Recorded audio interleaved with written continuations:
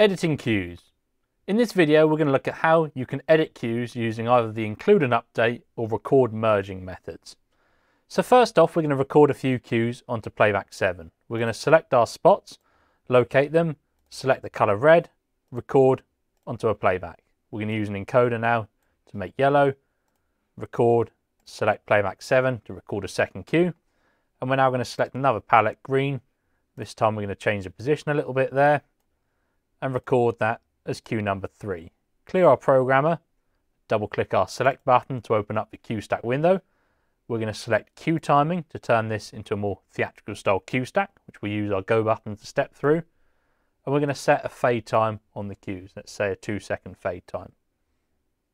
We're going to run up the playback fader and you can see my 3 cues recorded as so here.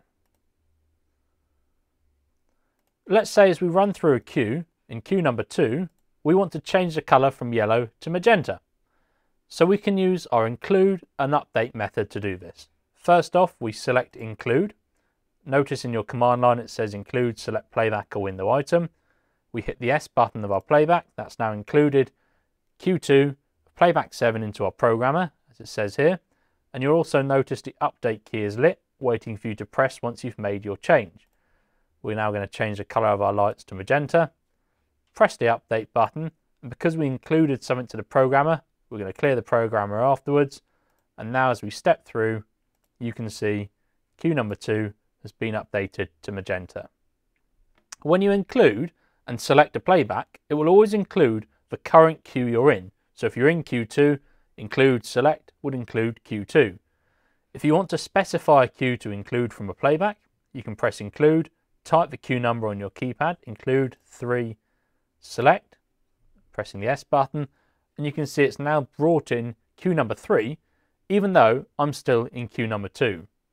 Now a useful way of using this on a live show could be if you need to edit a cue, but you're currently actually outputting and running live your fixtures. Let me just press the clear button and clear that off. So you can see I'm in Q2, which is my spots in magenta. First off, I'm going to press my blind button. The blind button inhibits your programmer from outputting from your console. So now whatever you do in the programmer is no longer output, but your playback still run as normal. So I'm in Q2, spots in magenta, and I've realised the colour's wrong in Q3. I want to edit that. Include, 3, select. That's put Q3 in the programmer. I'm not seeing that in the visualizer because I'm in blind mode, and that's inhibited the output. If I check my programmer window, you can see here I have actually included that cue, and you can see the colour is green at the moment using a palette. I could go to my colour window and I could change the colour, let's say to amber, like so. Update. Remember to clear the programmer, come out of blind mode, and now when I go to my 3rd cue, you can see the colour has been updated to amber there.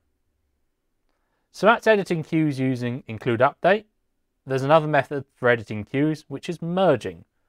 The merging method is useful if you need to edit multiple cues and a particular attribute in one go.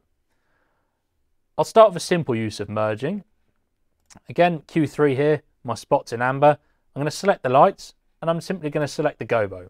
I'm not going to locate them. All that's in the programmer is that gobo information. If I want to now add this into Q3, I can merge it by going Shift Record, holding the Shift key down, tapping Record, selecting Record Merge on the top left, and then clicking on my cue. It gives me the option to merge that to the current cue I'm in, clear the programmer, and you can see just that gobo information has now been merged into that cue. Let's take a different example. Let's bring down this playback. Let's select the spots.